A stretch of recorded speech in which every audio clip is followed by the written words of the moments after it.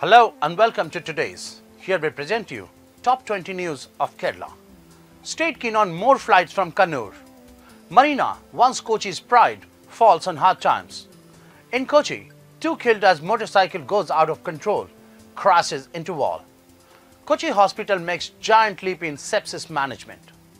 Jairam Ramesh says there may be no Lok Sabha polls in 2024. CM says in Kozhikode, embassies often fail in their objectives. More skill development centers stout in Kozhikode. VIP sighting at Kadalundi enthuses birders in Mallapuram. In Thiruvananthapuram, SHRC orders investigation against village officer.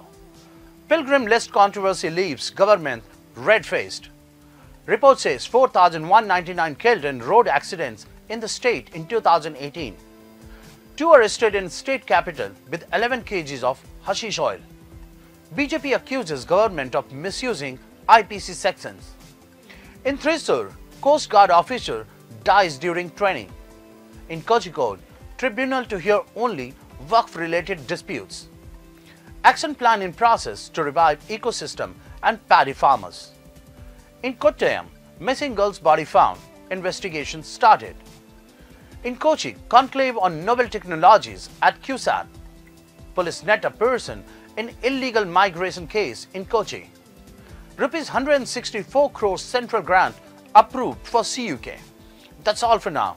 Thank you for being with us. You can watch our programs on YouTube as well. And you can download our app from Google Play Store. Thank you.